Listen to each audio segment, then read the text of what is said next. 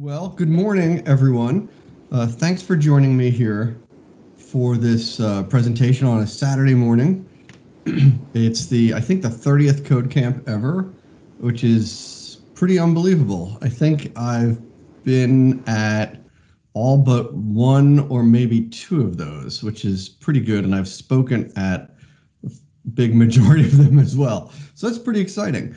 It's great to be here with you guys this morning. Let me get into my presentation here. Let me start this. I'll do that, and then I'll share my desktop. And sorry, I'm just setting up my computer a little bit here because it always puts it on the wrong screen for me for some reason. Let's get this over here. Okay, so good morning. Hi, Meg. I see you there in the middle. Well, at least it's the middle for mine. How are you? So let me get started with this presentation. We're talking about solid principles of software design. And a little bit about me. If you don't know who I am, it's good to start out with that background there. I am Andy Schwam. Your screen, Andy. What's that? We're all seeing Meg on your screen. I don't know if Meg can close that down or. You're seeing Meg on my screen. Yes. There you go. How are you seeing Meg on my screen? We're good. We're good now. Okay. That's weird. Oh, okay. Thanks. I don't know how that happened. Are you seeing my slides? Yes. Yes. Okay. Now great. I am. Yes. Okay, good. Just want to make sure. My name is Andy Schwam. I'm in for a job. My title is AVP of Application Development. I work at an insurance company in the Philadelphia area. I'm a 10-time Microsoft MVP for developer technologies, and I'm also a conference organizer. I help organize a conference called TechBash. You can check it out at techbash.com, and it's a 4-day conference that we hold up in the Poconos every year, except last year, of course. And hopefully this year we'll be having it. So check out techbash.com if you're interested in that kind of thing. If you want to get hold of me or find some information, you can find me on Twitter at Schwami. My GitHub account is also Schwami, and the samples today will be on my GitHub. So you can go check that out. If you want to see me on LinkedIn, I'm at Andrew Schwam. And I have a blog, schwamisays.net. And these are different ways you can find me and find some of the content and things like that I'll be sharing. A little quick plug for the Dev Talk Show, which is a show that I host along with Chris Gomez and Rich Ross. We run this show Wednesday nights at 8:30 p.m. We're on Twitch and YouTube. And we basically Wednesday nights at 8:30 p.m. So, if you go into those Philly.net meetings, you can basically just take a little break and then flip over to our show and keep the conversation going. We talk about all kinds of things from software development, whether it's languages, C#, we talk about .NET and Azure and DevOps, but really anything that pertains to software developers, we're interested in talking about. The show is a combination of presentations types content, just overall conversation. We have some shows that have no slides and no code at all. We actually did an entire series on these solid principles. I wanted to point that out. Today, we're going to be doing a speed round here. This is a 1-hour talk on 5 solid principles. We actually did a whole series of them. And if you go to our archives on youtube.com/thedevtalkshow, you can actually see an hour of content on each one of these principles. Well, I think it's actually 4 hours total. We doubled 2 of them up into one show, but lots more discussion, lots more examples and conversation about those. So I hope you'll check that out if you have some time. And with that, let's get into this. So today, again, we're talking about solid principles, and this is pretty much a lightning round here with 5 principles in 55 minutes to cover here. So I thought it would make sense to think about what I think is the key takeaway. The key takeaway is not necessarily each of the 5 principles. I think the key takeaway, and I'm saying this as an architect and as a manager and as a leader of software developers, I think it's most important for people to understand the value of good design principles, right? If you embrace that, if you buy into the value, then and your team buys in, right? It's really important that the whole team gets this and understands this. If everyone buys into it, then the principles come easier, right? And the way that you might implement these principles comes easier. I'll show examples of all these things and I'll talk about them. But getting the value of it is probably the most important part. And I hope that makes sense.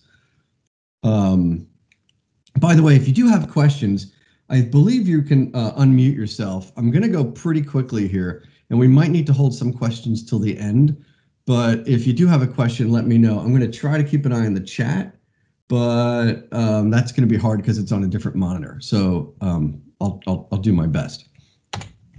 So, oh, and that did not change. There we go. Okay. So let's talk about why we need design principles, because I'm already saying this is part of the most important part of this. Why? Well, building software is hard. Let's face it. This is tough. This is our jobs, right?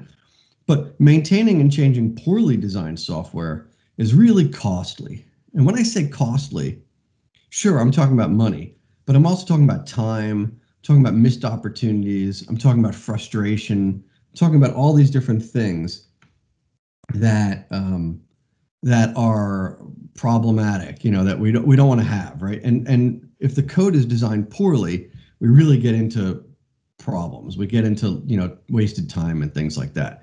And fragile code leads to bugs. We just, and it's just disappointing, right? Like we don't want to spend our time, our day doing that kind of stuff.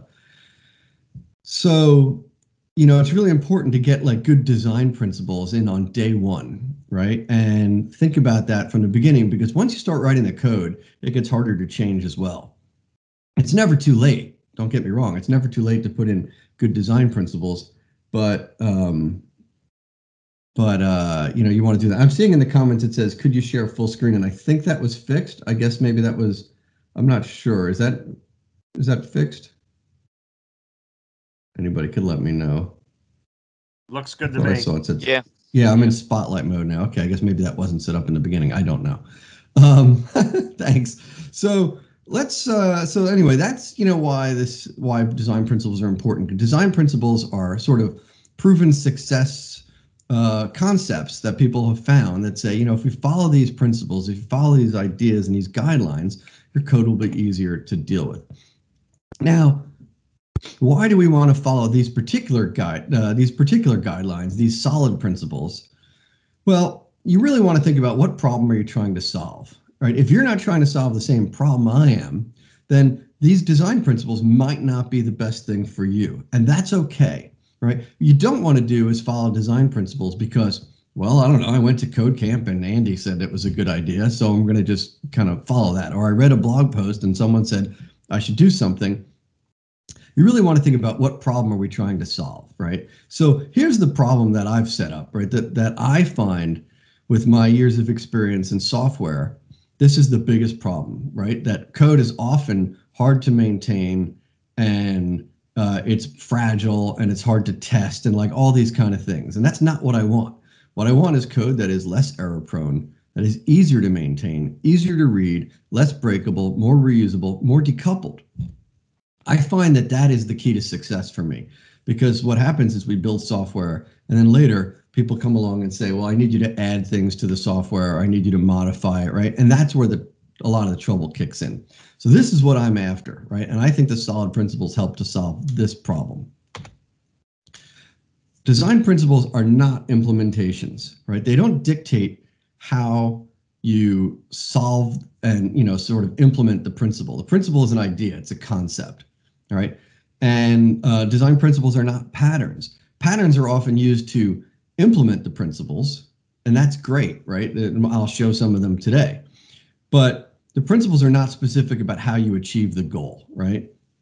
And as I said, the best way to demonstrate them is with examples. And I'm going to show you some techniques and some implementations. But that doesn't mean you have to do it the way I'm doing it, right? You can solve these things lots of different ways.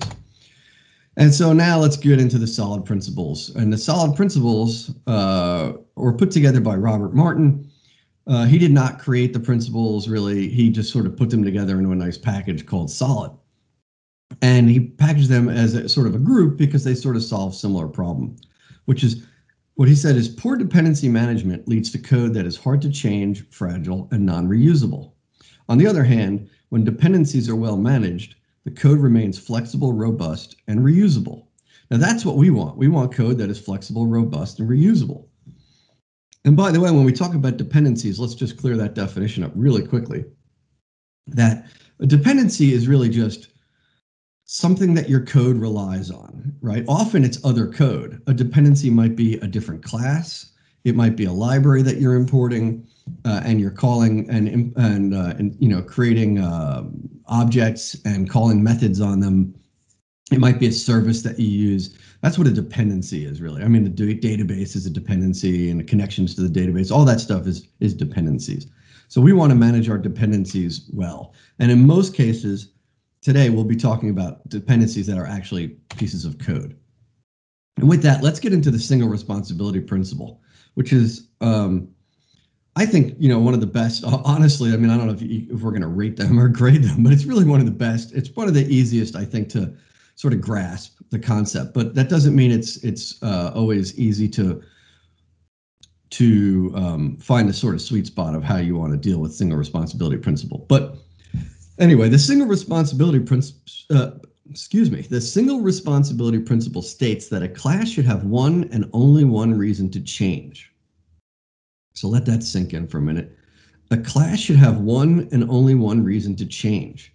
Now, I think many people think that the single responsibility principle states that a method should do one thing. And okay, that's not really a bad place to start, but it doesn't give you the full scope of the thing. And so, first of all, it says a class should have one and only one reason to change, not a method, a class. And what does that mean? Only one reason to change. How is that different from only do one thing? And so, with these principles, you often find there's a gray area of how far do I want to take these things, the single responsibility principle. How single do I really want to be? And if you consider that part about one reason to change, it helps a lot. It really helps to when you want to, get things done here. And so one reason to change might be, who in the, as a software engineer, we report, at least in my company, we report to a lot of different departments, right? So, and lots of different teams. And you shouldn't have code that like maybe more than one person might ask you to change, right? That's a good sort of way of looking at it. And I'll show an example of what that means. But by following the single responsibility principle, we will get code that is easier to test, easier to read, easier to maintain. Again, the code really only does one thing, right? It only has one reason to change. So by nature, then you get less side effects. You immediately follow separation of concerns. Separation of concerns, if you're familiar with that concept, which is another design principle, says that you don't want to mix and match your UI logic with your business logic, for example. Well, if your code only does one thing, then you're sort of inherently doing that, right? So let's get into a sample, because samples are really the best way to understand these things. And where am I here? Let's go to VS Code. And this is my, these samples are on my Git repo on GitHub, which is Schwam is my Git profile, and you can find me there. So I would say the best way to understand these things is to look at examples of things that are not following the principle. And so if we take a look at this, we have this class here called not single responsibility. So don't worry about the name of the class, but I've got a method, and this method may look familiar to you from code you've written. I've certainly written code like this over my years of experience. I don't want you guys to think that I don't, we're all learning. We're all trying to get better at this stuff. And there was a time when I would have written code that looked a lot like this. So let's say I have a method where I want to have members join my website. So I have a method that takes a username and a password, right? Pretty standard stuff. And then what do I do? The first thing I'm going to do is I'm going to validate the username. Now, of course, you can see if you look closely here, this validation is a little silly, but it's just to prove a point that we would have certain validation. We want to make sure the username meets certain requirements. Maybe we're going to check that it's an email. This little, oh, it has an @ symbol. It must be an email. I hope you would do better in your code, but this is just a demo, and I'm just trying to show that I would have a bunch of rules in here. And is the screen fuzzy? People are saying the screen is fuzzy. Is it fuzzy to everyone? Let me know if it's fuzzy. I'm going to keep going, and I'm going to keep an eye on the chat. Sorry, Meg? Looks okay? Okay. Someone might just have bad bandwidth on their side, possibly. Sorry about that. So then the next validation rule might be to make sure we have a valid password. Now, clearly, your security folks aren't going to agree with your password strictness here when we just want to make sure that a password is 5 characters or more, but that's okay. I've got some validation stuff. Then I want to check to make sure that the member doesn't already exist, a duplicate username, so I'll do that. Then I'll come along and there'll be some code that really adds this thing to the database. I've represented it here with this simple method call called add user, but really we're just, creating the user.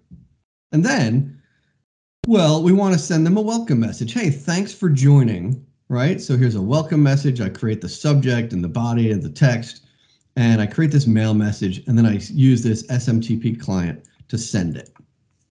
And I think it's really obvious from this example, even though it's not super complicated code, it's only, what is it, probably 30 lines of code there, something like that, maybe less.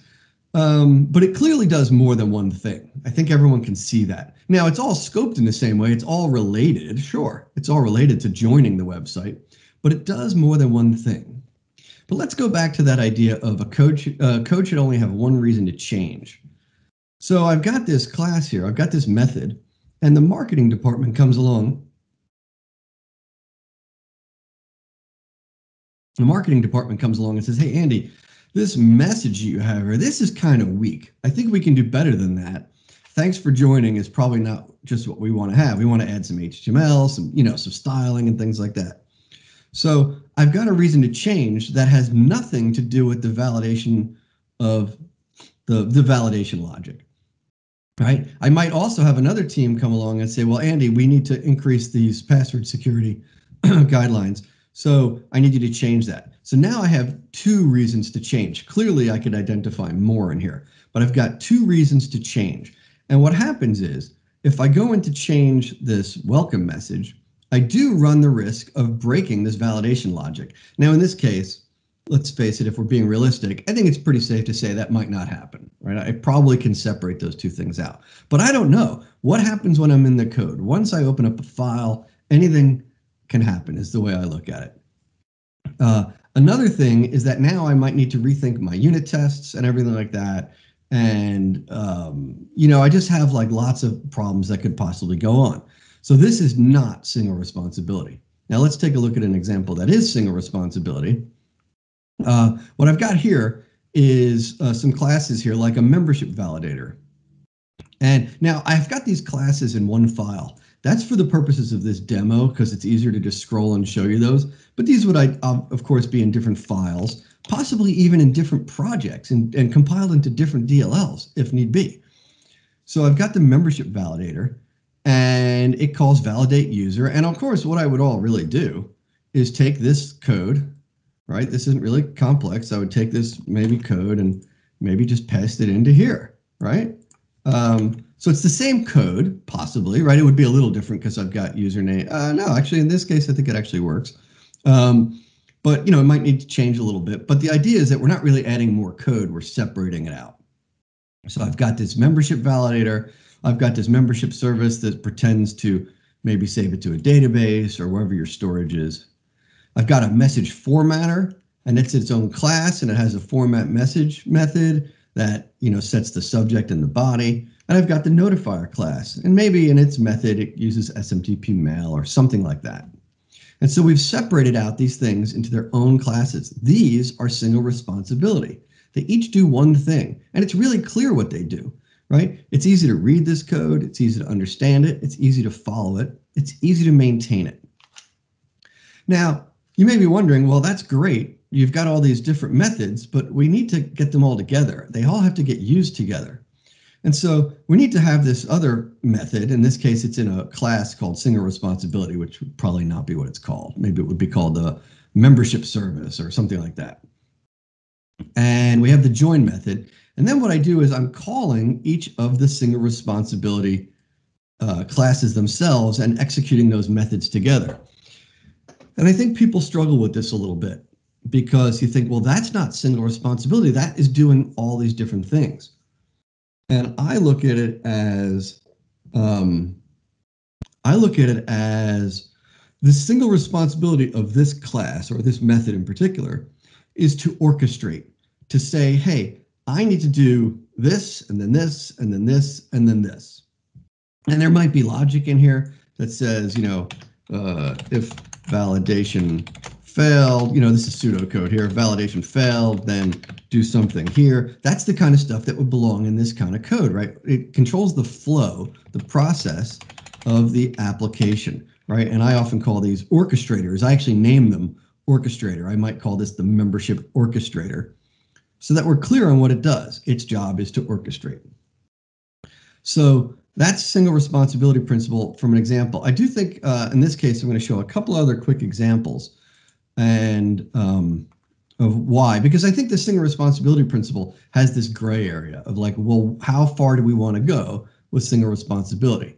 And so let's imagine we have an object or some sort of entity called a customer, and we have a customer service, and its job is to maybe manage things we do with customers. Okay, so I have a method in here called getCustomer and another method called addCustomer. Of course, I haven't implemented these. Sorry to throw that in there. This is just a placeholder there. So I've got getCustomer and addCustomer and removeCustomer and updateCustomer. And you might say, well, those are 4 different things. That's not really the single responsibility principle. And you'd be right.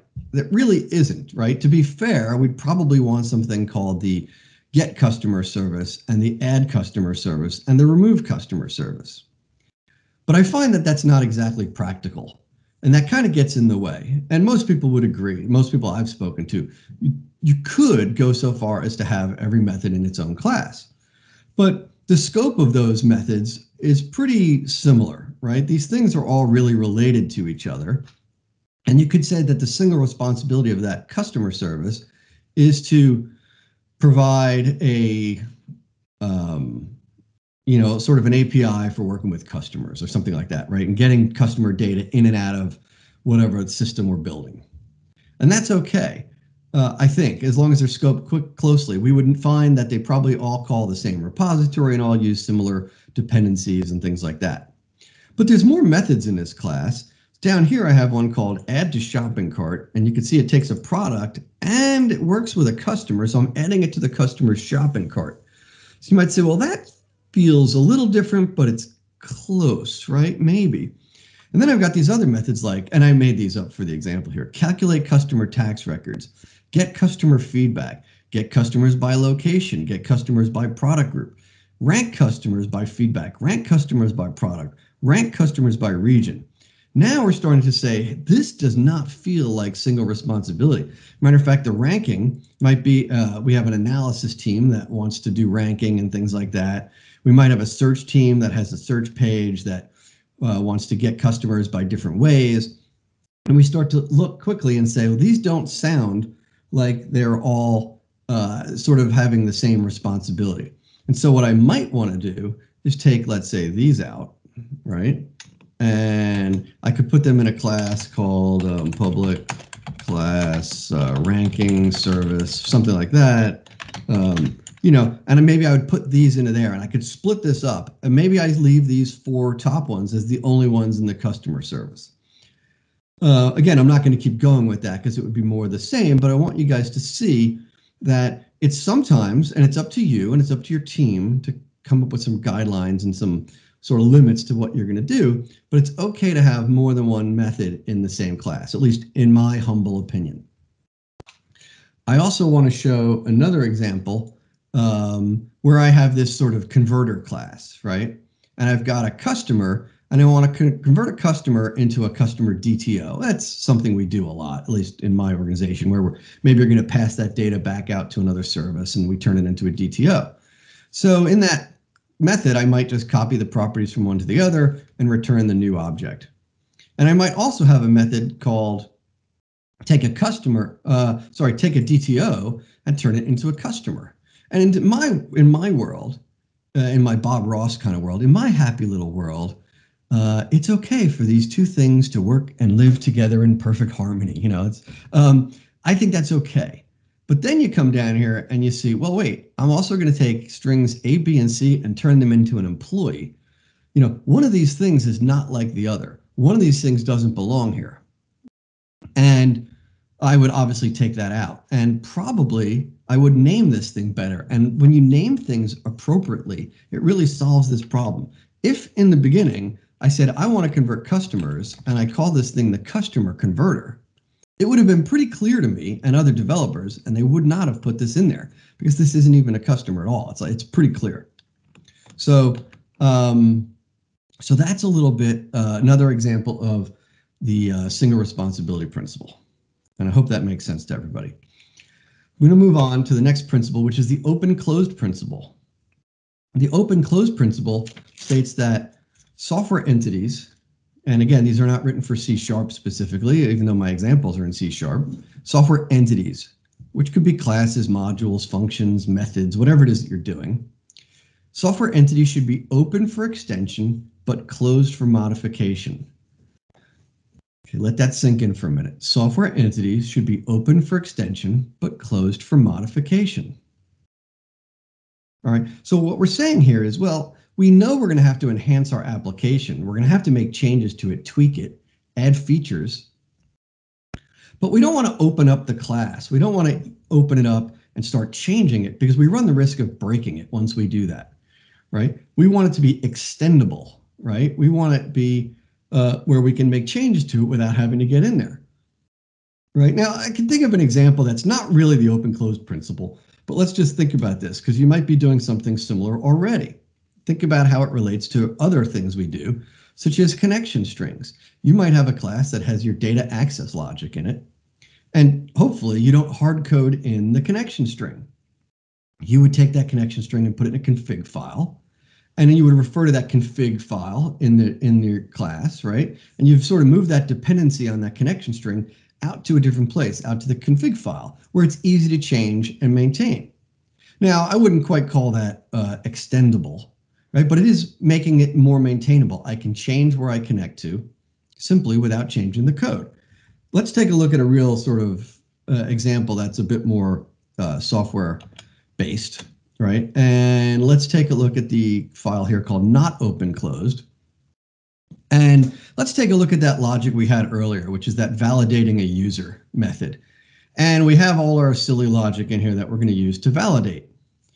And then the, some people come along and say, well, this password security thing or this password strength validation, this is pretty weak. I think we can do better than that. We want to make sure that you have at least a special character, and maybe you have to use uppercase and lowercase numbers, lowercase letters.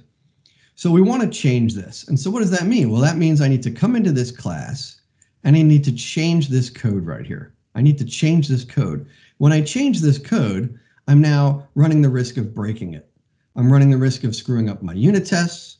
I'm running the risk of, did I come in here and make a mistake? Did I, by mistake, actually, whoops, oh, I deleted something, that I could do. I could mess up the flow. Again, this is a pretty simple example, but you can imagine that if I came in here to add some other if statements, I might break the flow of the logic and I might screw it up. This is not very open. So let's take a look at an open example of the membership validator. And in this case, I have my membership validator called open membership validator. And I've got a validate user method, the same sort of signature. It does the same thing, takes the account and it validates it. But in this case, I'm going to loop through a list of rules.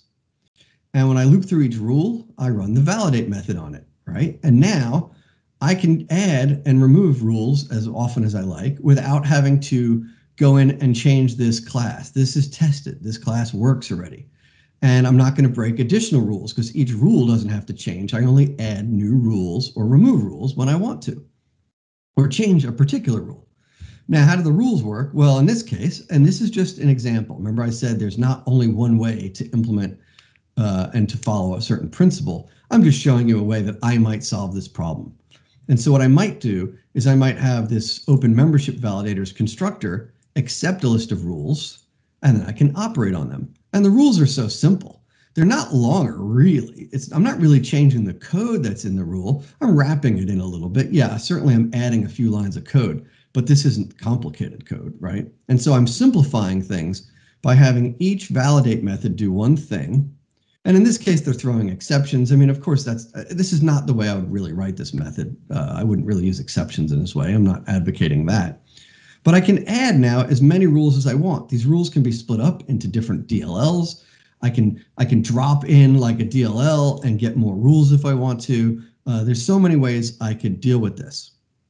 Now, I want to be clear here because we talked about not being dogmatic a little bit, and that we want to find ways as a team to agree upon how we want to follow these guiding principles, these solid principles. And to be fair, if I was writing this validate user method, well, first of all, hopefully my validation logic would be a little better than that, right? We're not talking about that. But I probably would write the method like this. I probably would have some of the validation logic in here together. Why? It's really not that complicated, but it might get complicated. If this was it, if all I was doing was validating an email address and a password, I might keep it together. I'm not saying you should. I'm not saying that we shouldn't. Yeah, let's pretend my code is good. Thanks, Meg. I appreciate that. Yeah, I like to pretend my code is good here. So that's a chat comment. I don't know if the chat will be visible when people replay these, but just getting comments in there a little bit. So what I was saying is, you have to be reasonable, and you have to, my job is to make sure code ships. So possibly in this case, breaking this out into these different validators might not be the way I do this. I might say, no, this is acceptable. It really depends on how complicated this is getting, or thinking about the future, how complicated it might get. I work in the insurance business. We have to validate, let's say, insurance policies, right? Insurance policies have many, many properties to them, many fields, lots of rules. This is something I would do, maybe not exactly like this, but with some kind of validate policy thing, I would have like a rules engine here. You could call it that. I would turn it into something like that, but you don't have to. It's up to you guys to think about what is the best way to follow these design principles. Let's take a look at the next principle now. And again, I'm moving along pretty quickly, and I hope you guys are following. If you do have questions and you think I can handle them, we'll jump in and take those questions along the way. The Liskov substitution principle. We're up to the L, S-O-L-I-D, Liskov substitution principle. If you're wondering where the name comes from, Liskov substitution principle was identified by Barbara Liskov, and that's where it gets its name from. And the Liskov substitution principle states, functions that use pointers or references to base classes must be able to use objects of derived classes without knowing it. Yeah, sure, of course, right? Okay, let's let this sink in for a minute here, because the way they're written sometimes is like, wow. Functions that use pointers or references to base classes must be able to use objects of derived classes without knowing it. Okay, so if I have a class and I have a method, and if that method accepts an object as a parameter, it should be able to accept derived objects, not just the base object, but derived objects. Derived objects should have the same behavior as the class they're derived from, right? Now, when we think about the way we learned object-oriented programming, we didn't exactly learn it right, as far as I'm concerned, for this principle. And let me take you back to the way I learned object-oriented programming and the way I actually taught it. I taught Java. I worked for a consulting company, and as we brought on new developers, I did some training, and I taught Java many years ago, before I was a .NET developer. I think it was before .NET existed, as a matter of fact. And we used to teach people how to do inheritance, and we would start with the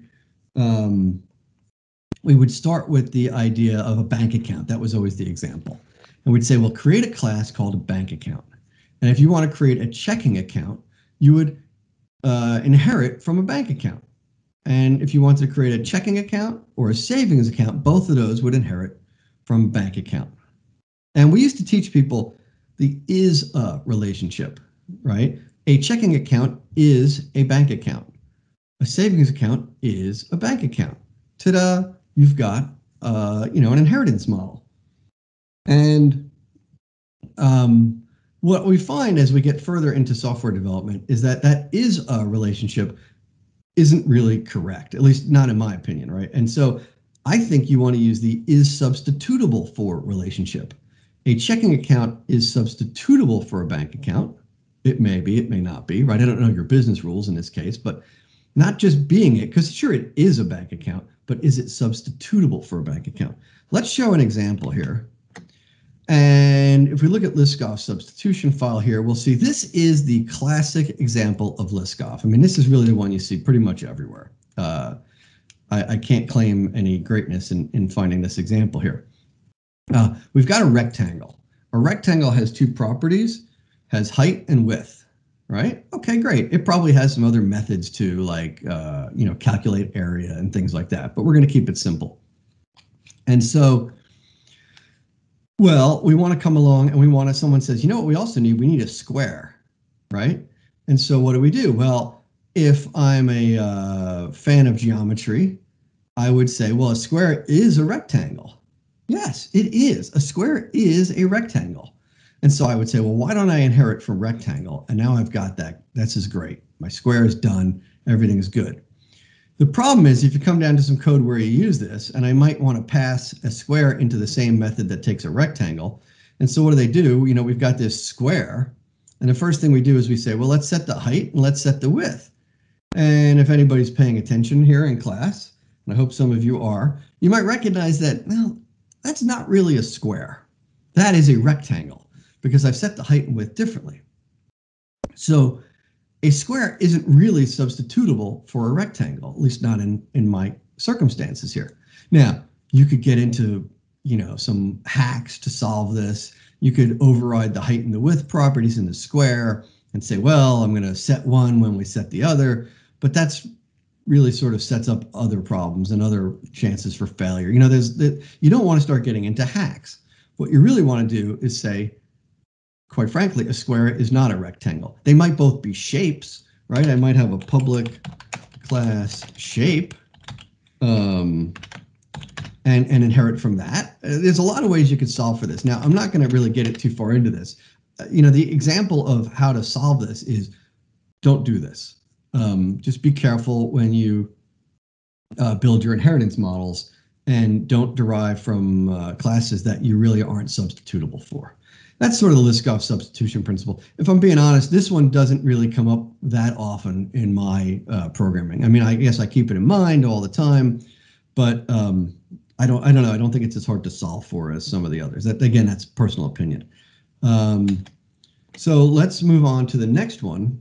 How are we doing on time? We're getting there. Interface segregation principle. We've got two left. The interface segregation principle states that clients should not be forced to depend on interfaces that they don't use. Clients should not be forced to depend upon interfaces that they don't use.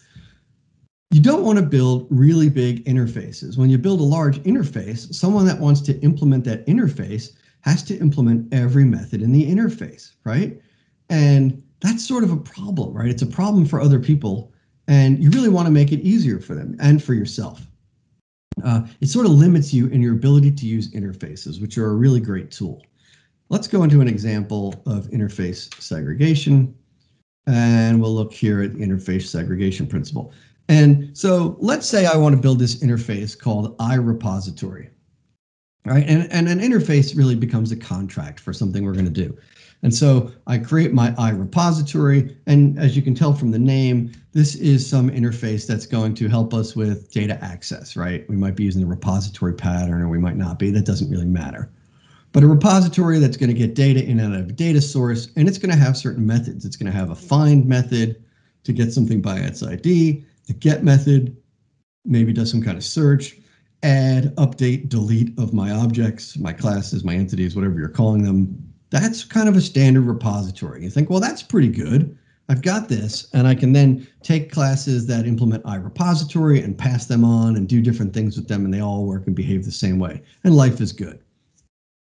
Until someone comes along to me later and says, hey, Andy, you set up this iRepository, and we love using it, but we've got this class, this object, this structure that its ID is a GUID. Maybe it was because we're using an existing database table or something like that, and the database is set up that way. Or maybe there's some reason we can't use an integer. And we're like, well, now we're kind of stuck. We like all these other things, but this isn't working for us. Or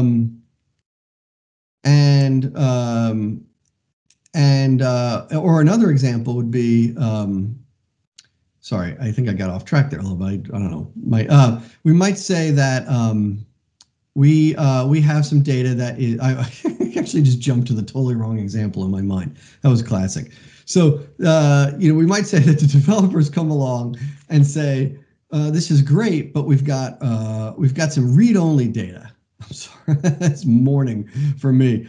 We might have some data that is read-only, and I can't implement add and update and delete because that is not what the business supports. We don't need all these methods. We only need the find and the get method. We don't need add, update, or delete. And my interface isn't working. It doesn't work for them anymore.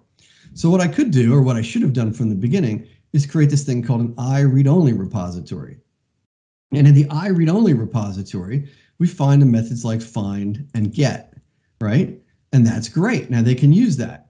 Now, we also still need the writable one. So how do I want to do that? Well, I might do this. I might make an I writable repository and put the add and the update and delete in there. So now I've got interface segregation. I've split out the read from the write. Now, I might have a repository that implements these repository interfaces, and I could just simply, great thing about C# is you have multiple interface implementation here, right? I can have multiple interfaces here on this sort of inheritance and model there. Another way I could do it is I could say, I could say that the I writable one actually implements I read only, because there's a good chance if you're going to write, you're also going to read, and then I could take this away. There's more than one way to solve the problem. You could do it any way you want. But the point is, I want to make finely grained interfaces. I might even take delete away. I've done things where I have a delete repo, I deletable repo, because sometimes we don't allow deleting. We might have a soft delete. Well, that could be solved through the implementation, but there's different ways you could do this. So this is interface segregation. I've split this thing apart, and I've made it into two different interfaces. This is the example. I don't know what I was doing. My brain jumped into this example when I was explaining that one earlier about this iEntity interface. And I might have an interface that says, hey, all of our objects have an integer ID, right? And we always have these fields in here in our objects. This is like more of a traditional class than a service of some kind. And we have things like created date, created by user. I call these audit fields. I don't know if you guys put these kind of things, but a lot of times we have these things on tables, and this could be, whatever it is that you need it to be. And we've just sort of decided that like our entities, our things that we're going to store in the database need to follow this pattern. They need to have an integer ID and all these other fields. And then, of course, and this is what I was starting to say before, someone comes along and says, yeah, but we have a GUID. We have an ID that's a GUID. This isn't really working out great for us. And now we're limited. We love using all these created dates and created by things, but we can't use this interface. So what we do, again, we split it out. We say, I want to have the iInt ID as its own interface. And you might call this something different. You might call it has int ID. That's fine, right? Whatever your naming strategy. And I might move those things into this iAuditable. And I actually like the name of that, right? And then I have my class here, my something class, which implements iIntID and iAuditable. And that's great. My something has an int ID. But something else down here has a GUID. And so it only implements iAuditable. And so you can see how we separate these things, and it makes it easier for us in the future. That's pretty much the interface segregation principle. I kind of think of it almost as like be kind to your neighbor principle, right? Or be kind to the people that will follow, and be kind to yourself. And you find that by doing this, it really just makes things easier for you in the future. Okay, we're down to the D, the solid. We're at D, which is the dependency inversion principle. The dependency inversion principle is all about writing loosely coupled software. And it says, and this is another one that's like fun to read, right? High-level modules should not depend on low-level modules. Both should depend on abstractions. High-level modules should not depend on low-level modules. Both should depend on abstractions. And abstractions should not depend on details.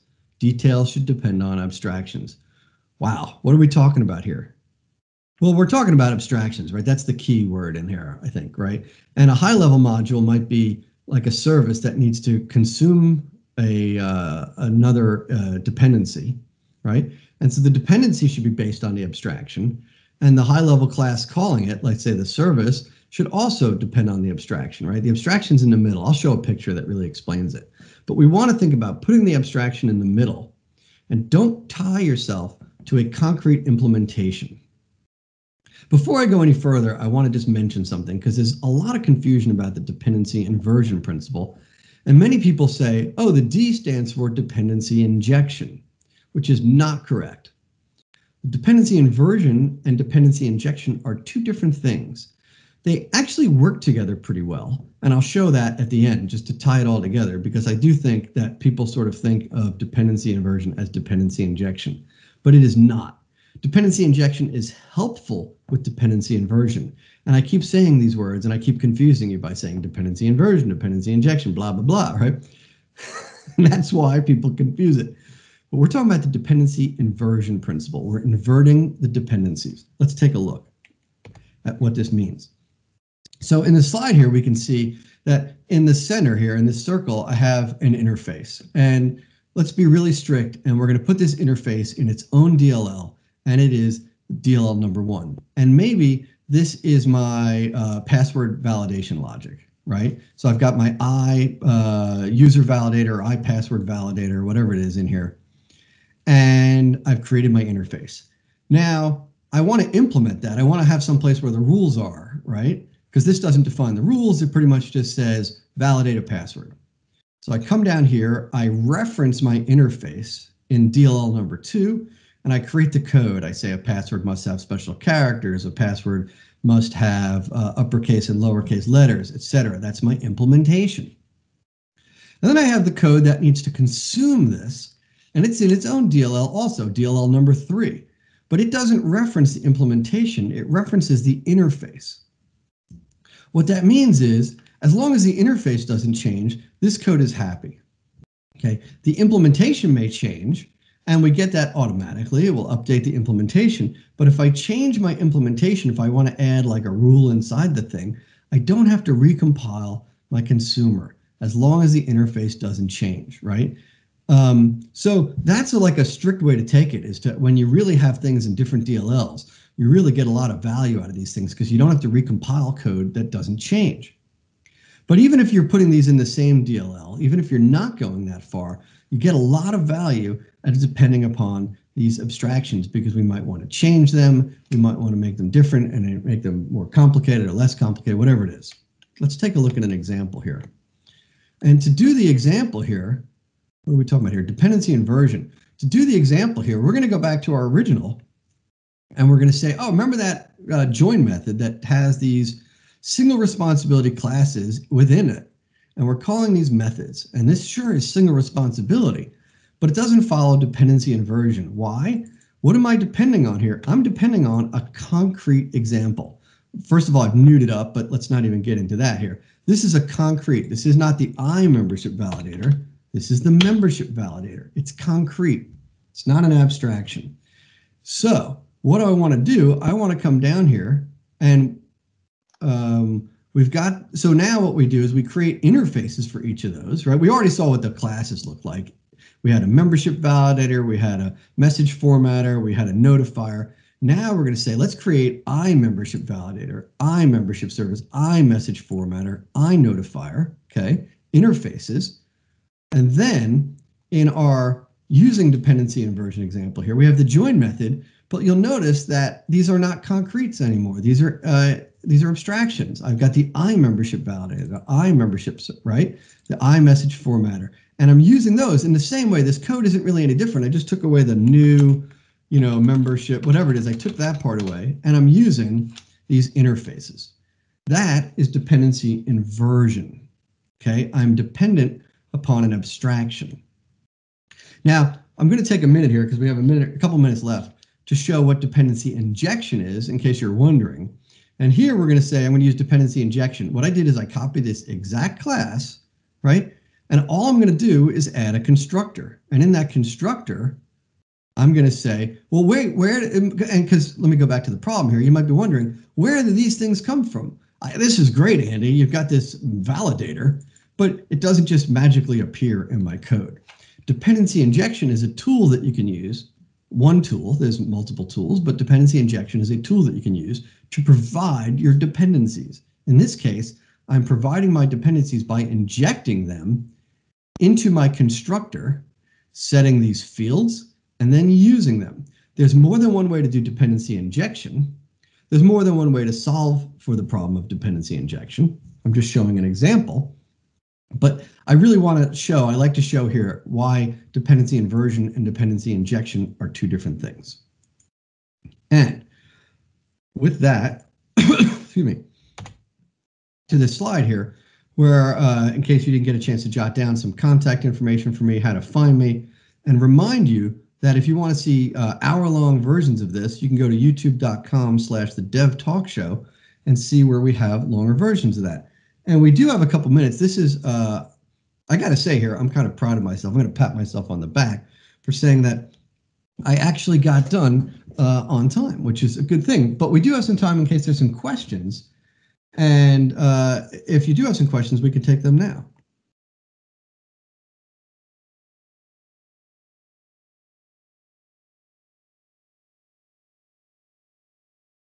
I see a comment in here from Jay Wallen. It says, thanks, 20 years experience. Always appreciate a good recap of core principles. Thank you. Have a good overview link on how you implemented your presentation mode with the banner at the bottom. Oh, yeah, sure. To do this, what I've done, and you can see that I've got my my sort of face here, and I've got, let's see, what is it? This is the view that, oh, sorry, that's my, I don't see it all the same on my side. I'm using OBS, which is Open Broadcaster software, I think it's called. And I built a scene, and then OBS has something called virtual webcam. And so the web camera that I'm using, the webcam I'm using into Teams, isn't really my webcam that I'm pointing at here, right? It's the output of OBS, right? And OBS allows you to build scenes and put text on and do things like that. And I just thought it would be kind of fun to do for today. It's actually the first time I've done it that way for a presentation like this. But it's the kind of tools we use on the Dev Talk Show and on my own stream and things like that. And I just thought it would be fun for today's presentation. So Jay, I hope that helps. I don't have a link really on how we did that, but oh, Mel posted the OBS link, which is great. Thank you, Mel, for posting that link. And if anyone has questions on the solid principles, again, we can take those now. We had a really nice sized crowd here, and I appreciate you guys spending your day with me. Hey, it's Meg. I just wanted to say that I attended all 4 of the solid principle the Dev Talk Show. I don't know, what do you call these? Episodes. Yeah, episodes, and they were really good. And yeah, you did like a really good recap considering it was only 55 minutes. So yeah, I definitely recommend it.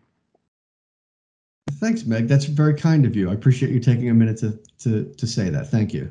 I'm your biggest fan.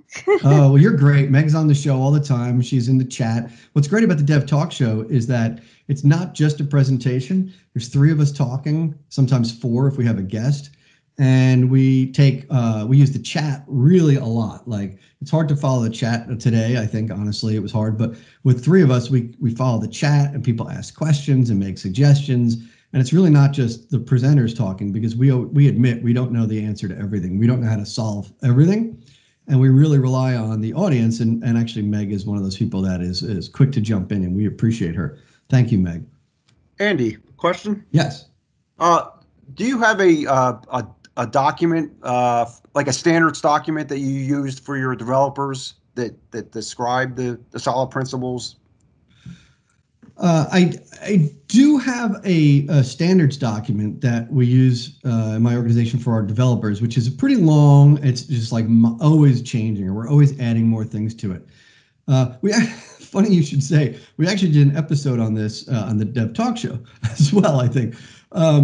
In that though, I don't necessarily describe the solid principles. What I say is that in my guidelines, that you should follow the solid principles. I think that there are a lot of places where you can find overviews of the solid principles. I didn't think to provide a link in this presentation, But I think there's a lot of good places where you can find overviews of the solid principles. And so what I do in my standards and guidelines documents is I refer to other things, and I would say you should follow the solid principles. And I count that as a bedrock standard in our development standards, following the solid principles. But I don't go into every one of those things. Like I would say we should use entity framework, but in the guidelines, I don't explain entity framework, right? I have all these different things, but that's not, I don't think that's always the place to, it could become a real big Bible really fast.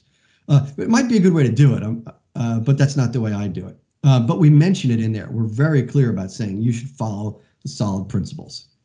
Thank you. Thanks, Paul. Yeah.